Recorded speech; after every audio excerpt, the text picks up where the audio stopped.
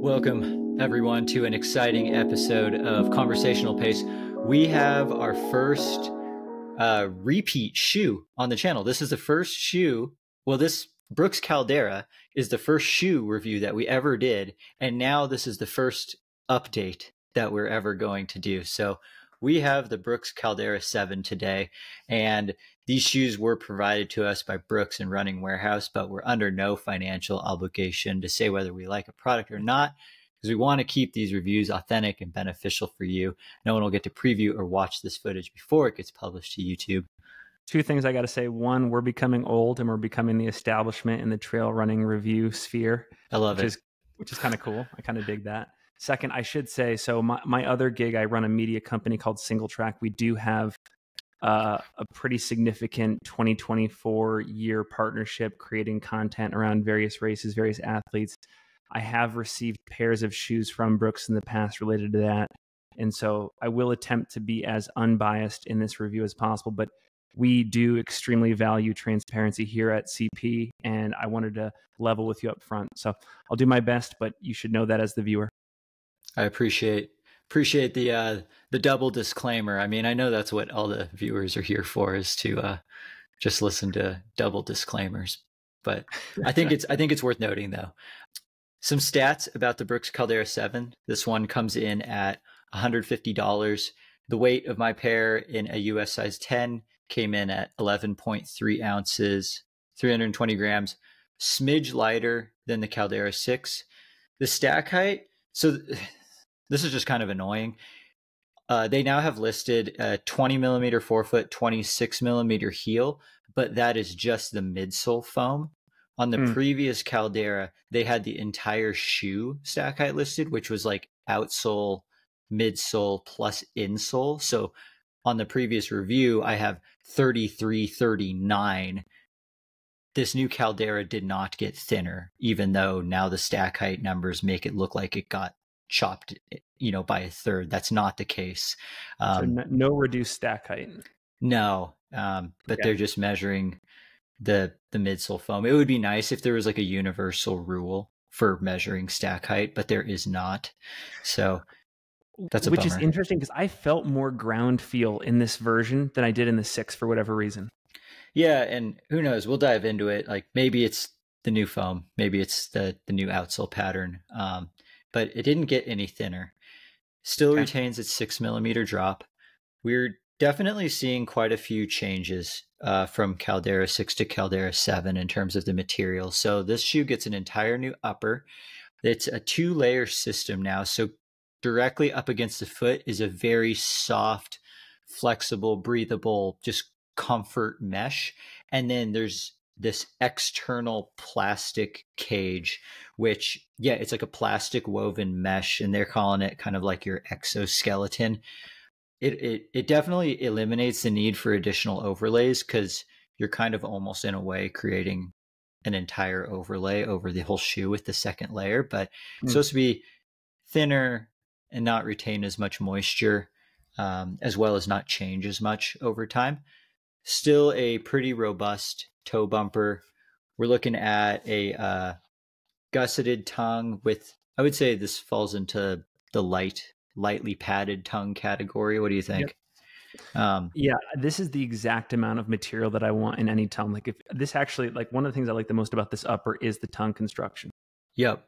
So it's a nice gusseted, thin tongue, ghillie style lacing system, little elastic, tie down for your extra laces. We're got a pretty robust, stiff heel cup, pretty high padded ankle collar. We got a Velcro gaiter attachment point, although there is no like D-ring on the front, which I thought was interesting. So you just got to clip the front of your gaiter to the bottom of the lace. Yep. That's it for the upper. We got a few more mystery signs on the side. We got a cloud with a plus sign. Illuminati. Yes. I have no idea what these are. Like a cloud with a plus sign, like what appears to be a sun sort of thing, but it's like a yin yang in a perfect 50-50 circle. And then like a Canadian Inukshuk, maybe. I'm not sure. I need to go rewatch National Treasure to see if we can make any sense of this. Yeah, Brooks is definitely trying to tell us something, and I am not smart enough to put it together. It's called Nicolas Cage. The midsole is a new DNA Loft V3 foam. So this is the nitrogen infused EVA. This is the exact same midsole that we're seeing in all of Brooks' daily road trainers. So the Brooks Ghost, the Glycerin, all get this new DNA Loft V3. And it's a little bit lighter, delivers more energy return than the previous DNA Loft V2. They also raised the sidewalls pretty significantly on this shoe to lean further into the bucket seat feel, more security, more stability. Definitely increases stiffness to the shoe. We'll talk about the pros and cons of that. And also, as a result of the new midsole foam, the whole base of the shoe got widened even a bit more over the Caldera 6. The outsole is a slight update to their own in-house rubber. So we're now looking Brooks Trail Tack green outsole, which is their own design. It's sticky, supposed to work well on, wet, damp surfaces. Got a new outsole pattern as well over the Caldera 6. Finn, what kind of mileage did you get in this old beefy chonker? 100.6 miles on the dot. This was the first shoe that I officially tracked on Strava. I retired my Converse All-Stars. All on Salt Lake City trails, Mill Creek Canyon, Bonneville Shoreline Trail above Salt Lake City. And longest run was 2.5 hours. Nice. I got in 86.7 miles. I was definitely planning to go to the full 100 if it weren't for one slight fit issue that I developed or I guess that I learned existed over the course of some of the longer runs I did. So would have hit that 100, but I just couldn't do it. Longest run I did in the shoe was 3 hours, and that was in like 3 inches of wet slush. And it was like 37 degrees and pouring rain the whole time. So it was absolutely miserable. So if that's not trying to hit 100 miles, I don't know what is. But I got to run in mud, like dry, cold snow. I got to run in slush. I got the shoes completely soaked. I ran on the roads. So I really took it through kind of all the things. I switched up the paces a lot as well. But yeah, the one fit issue that I ran into, which kind of goes into our upper and kind of fit analysis, was that at the very top on my left shoe, I'm holding the right, but the left shoe at the very top eyelet, where the ankle collar just curves over right here. Yeah. That part just turns out it started to bug the hell out of my ankle bone after about 2 hours of running. Anything under 2 hours, no problem. And I tried, if I didn't utilize the top eyelet, I couldn't get the lockdown right. And then my feet would just slide too far forward.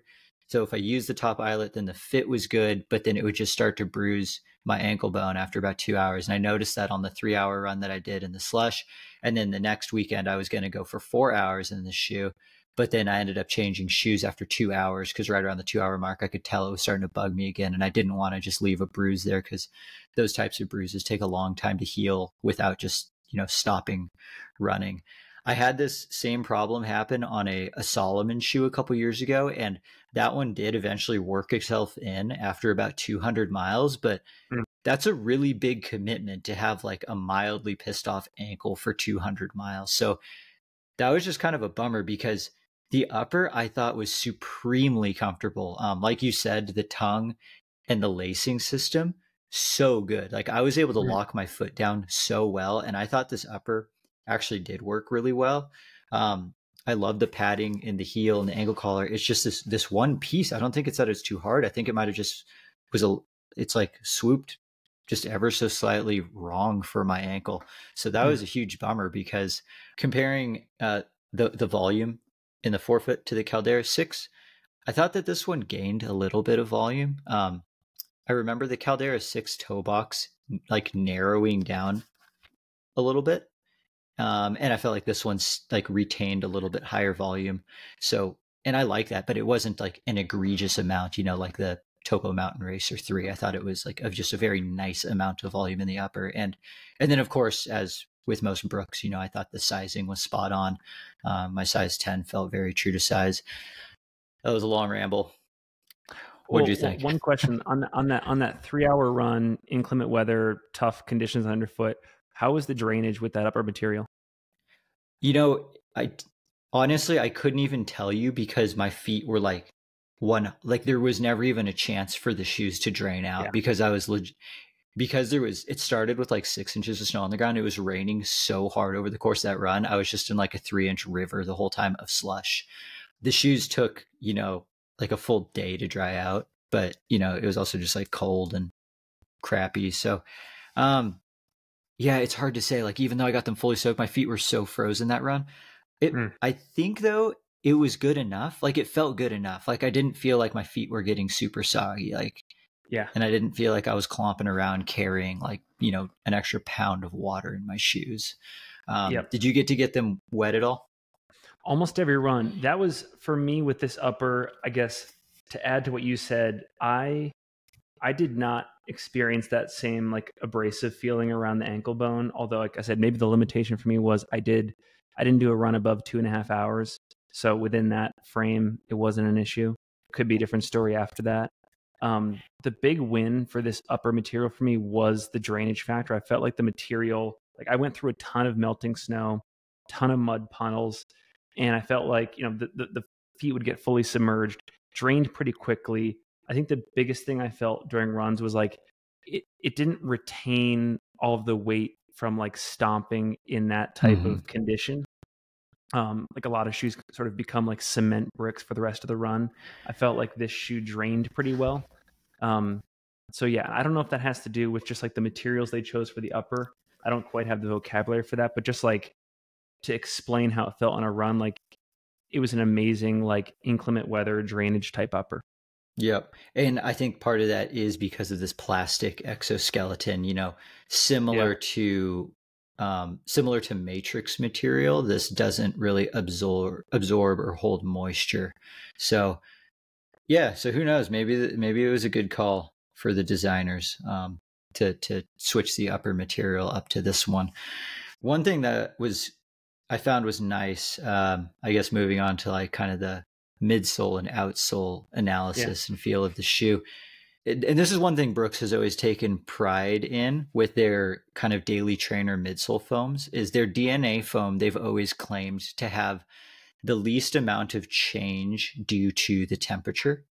And I've noticed that in the winter, if you wear a shoe that's moderately firm, it just feels like a brick because that foam just doesn't do well in the cold. I thought this foam did really well in the cold. Like I thought the shoe felt really nice and bouncy and soft, even in some of the days where it was, like well below freezing. And, that just kind of goes to just the well-rounded nature of this DNA Loft V3 foam. Like this has turned into one of my favorite kind of daily trainer midsole foams because I found it to be very versatile. What do you think? Well, yeah. And I wanted to ask you a question first. This is one of the first shoes we've reviewed where like, as I'm looking at the bottom of the midsole, the way they kind of melded it into the outsole, it's like a grooved midsole. Can you see that? Are you talking like the midsole foam is like grooved to the outsole lugs so that you can kind of like insert that outsole right into the grooves of the midsole foam? Yeah, it's like wavy on the sides. It's like wavy. I've never seen that in a shoe before. Yeah, I've never seen it enough to the point where I've like noticed it, but I also did take note of that. And I'm thinking, so structurally what we're doing is we're creating less of a solid sidewall on the side, which when your foot hits the side, it'll help crash a little bit smoother. So we're almost creating like a segmented crash pad in a way. Yep. So that was probably a design element for Brooks to allow them to widen the base, keep the stability, but not have it feel like a total cinder block underfoot. Like it provides just a little bit of give under each of those main lugs. Cool. Yeah. Good eye. I'm learning. I got a lot of thoughts sort of on the ride. There's definitely more flex in this shoe compared to the Caldera 6. From what I gather, it comes down to like the cuts, the new cuts they made in this outsole. Agreed. Generally, from what I understand, that makes it easier to run in than the previous version. I think there will probably be some trail runners out there that are concerned that these, excuse me, these cuts compromise grip. I never found that to be the case. I ran in some pretty technical terrain. I would say that despite being a higher stack shoe, it's a pretty stable ride. I think you can probably chalk that up to just like the wider platform. It's got sort of like the bathtub-esque construction. I wondered if there would be stability issues because of the higher stack nature. For me, there weren't any. Like, you're not going to fall off this shoe. It's a pretty broad footprint. And yeah, I think like pretty good insurance policy for your ankles. It runs quite smooth, I would say. However, whenever I did try to turn up the volume on like speed, where I was hitting like a pretty angular turn on a trail or things got steep, I did find that I noticed like how backloaded the materials are on this shoe. And I think that's the downside of these stability shoes, is like by nature, and you and I were talking offline, like they try to guide your run. Like the analogy is like when you're at a bowling alley and they put the bumpers up, like it's kind of like this shoe, more than any shoe we have run in recent memory, I felt like had this overpowering effect to guide each movement. And I think when you get into like unpredictable, unstable terrain, that's where this type of use case becomes readily apparent that it's like going to fall apart. Other things I would say, despite the size, like this is definitely a monster truck shoe. It's beefy as hell. It's not as heavy as you think. Like it just looks big. It feels a lot lighter than the Caldera 6. I think, again, that's probably due to the reworked upper, because you were saying like the stack height didn't really change. It's maybe the upper material. Yeah, and the midsole foam's a little bit lighter as well. I mean, I think it lost like 0.3 ounces, but it feels like it lost a whole ounce though. Yeah. The last thing I'll say is, and again, I don't know why this is the case. This is probably a question for you. This version to me had more ground feel than the Caldera 6. I don't know if it's because of the new foam, but it is a high stack shoe, which kind of surprised me. Like I was surprised how much I felt in touch with the ground. And so I had this, like, as I was coming up with like my points for this review, I was confused because like you do probably want more ground feel and like technical terrain, but then like the stability factor kind of nixes the benefit there. So yeah, that's what I had to say about the ride. Yeah, no, those are definitely all good points. I think part of is I also noticed I felt like I could feel the ground a little bit more in the shoe than the Caldera 6. I wouldn't say though that this shoe lacked any amount of protection though. Like I feel like on rocks it was still plenty enough protection. Yes. Which I think this new Loft V3 foam has a little bit more flexibility to it. But I think the other big part is just the new outsole design. So compared to the Caldera 6, this new outsole, the lugs are further apart and just not as close together.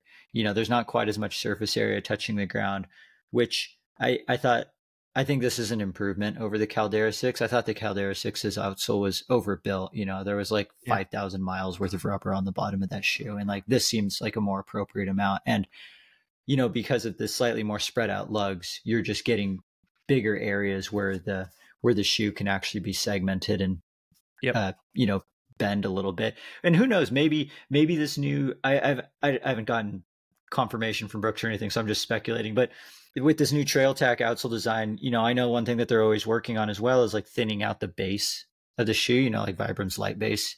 Terex has been working on it with their Continental rubber. I imagine Brooks has been working on it as well. So like, even if just the base of the rubber got 1/4 of a millimeter thinner, like that's going to help increase the flexibility as well. But yeah, I thought that this shoe was like you said, this is absolutely the bumper bowling equivalent of a running shoe, where it's got the bumpers up if you don't bowl very straight. But if you do bowl very straight, they're probably not going to get in your way that much. I like the point that you said too about how, you know, when you're running on like faster, more technical terrain, it still wasn't quite the shoe for that because of you know, the increased stiffness and stack height. And I agree. I think it's fine, but definitely like definitely not like the main use case for it, which kind of brings us to the next segment is like, where did this shoe work best for you? So there's so many it depends statements here for me. I think this is a great through hiking shoe if you're hiking a trail like the PCT. If we're talking like the Appalachian for Trail, sure. different story. If it's the Appalachian Trail, different story. I think it's a 200-mile shoe, but it's extremely course dependent. Like maybe it's a different story if it's, again, like a 200-mile race up in the Northeast versus the Cocodona 250. I would do long runs in these shoes with the caveat that if I was trying to, take some risks in training, but I wanted to mitigate those mileage or volume risks with a more protective, stable shoe, I would go here. But like if I was training for a race and I wanted that long run to be as applicable as possible, I might not go with the shoe. So there's so many asterisks. That said, this shoe is $150. This is one of the lowest price points that I can think of from like a dollars to value standpoint. It's a highly durable shoe. It's has just enough versatility. It can kind of slightly creep into that like more technical trail terrain. This is a $150 budget Speedland. Like if you are curious about the Speedland GS Tam, but you don't have $275, you can basically get one for $150 here. I was wondering when you were going to throw that out there in this review, because I knew you were going to say something about the Speedland. But I will say this, and I'm super conscious of my bias. Like I said, I do have a partnership with Brooks, and I want to be fair. I think what you said earlier about some of this ankle material causing issues, that could nix the entire value proposition of this shoe, right? Like if you can't run over 2 hours in this shoe and feel comfortable, what is this shoe for, right? And so maybe one of the questions in the comments is like, are you experiencing this issue too? Like, is this like a fundamental design flaw that is totally undermining the value prop of the shoe? I don't know. But if it doesn't, this is an amazing budget shoe for you. I have a feeling, I have a hunch that there aren't going to be many other people with this ankle issue. I just have kind of low ankle bones, and like if anyone's watched previous reviews, like this is not new to me. Like, like the one that came to mind, like the Adidas Agravic Flow, like that one pissed off my ankles. Yeah. Gosh, there was at least like one or two others that also, pissed off my ankle bones. And this was another one, just on my left foot. So like, who knows? Maybe I just need to wear like 2 pairs of socks for a while, or put a piece of foam there. But yeah, even the outsole looks like a Speedland. Like it's the same shape. It's got the same segments. Like it's interesting. And it's kind of like you said too, it's very wide, very stable, and it's not mushy. I don't know if we touched on that for this DNA Loft Foam. It's soft. It's soft enough, but it's not mushy, like a Hoka Stinson or even a Speed Goat. I would say that this shoe runs a little bit more responsive than a Speed Goat. Where I thought this shoe was definitely going to work best, had it, and I'm going to say, like, assuming I don't have this little ankle issue on the upper, this shoe is totally your all day long run. We in the Caldera 6 interview, we said that this was the crock pot. It was the set it and forget it. Like you just put it on, you go run. I still think the shoe is like that, except it's a little bit more fun than the previous one. It did just get a little bit more fun, but it's still very much like I would prefer to run 100-mile effort, all day paced runs in this shoe, because I felt like I was able to just like comfortably jog in this shoe for an indefinite amount of time, shy of that little ankle spot. But like the midsole, outsole, I was like, dude, this is a go forever sort of shoe. I've got 3 shoes currently on my short list for the Cocodona 50 earlier this year. The first one is the New Balance Fresh Foam X3 Trail V More. I think it's called. That's a mouthful. It's a mouthful. It's some order of those words. Go check it out. It's an amazing shoe. The Speedland GS Tam and this guy right here. Yeah, I think those are definitely some great like competitor shoes. The other ones that I had written down that I feel like fall into this category of competitor versus the Caldera 7 are the Hoka Speed Goat and the Asics Trabuco Max 2, both of which were like very comfortable, cushioned, no rock plate, set it and forget it type shoes. And, this one, up until I went on some long runs in it, was very much creeping into the like, oh my gosh, this is going to dethrone the Asics Trabuco Max 2 for the ultimate long run shoe for me. Because of that one little upper issue, it is not. But I'm confident that most people are not going to have any problems around the ankle. And like, if that's the case, then this shoe is right on par with that Asics Trabuco Max 2 for me. And like wildly, it's also a very direct competitor to the Speedland GS Tam, which is amazing because it's $125 cheaper. Oh, a question. I guess you had said it's on your short list for Cocodona. So you would race in this shoe? I would race in this shoe at the 200-mile distance and above. I You might wouldn't do even throw anything it on shorter? for like some multi. I don't think so. You Yeah. know, actually, yeah, I don't think so. I don't think so. Yeah, I totally could have seen myself doing a big mountain long alternate, like, you know, like a UTMB, a hard rock, a run rabbit run, like those sorts of mountainous races where I'm not going fast. This would have been the one for me, but it didn't quite hit the mark on the upper, which was so unfortunate. So for that reason, you know, I couldn't race in it. But if that upper issue didn't exist, this would definitely be on my short list of like big mountain race shoes. What's your question for the viewers? Well, so my question is, why does the Cascadia exist? When are you picking a Cascadia over this shoe? I mean, what do you think? I just think this shoe's so comfortable, and like there's nothing I'm gonna do in a Cascadia that I wouldn't do better in this shoe. That's my hot take. That's a really good prompt. You got anything for any questions for the audience? I mean, I think that my main is just like, why does the Cascadia exist is still my main one. And it's got the name recognition, so I understand that. But from a feature standpoint, I don't know. This just seems the future of Brooks trail running to me. It's a really compelling question. I mean, I thru hiked the Appalachian Trail in a Cascadia 8. It was already a thru hiking shoe before this shoe ever came about.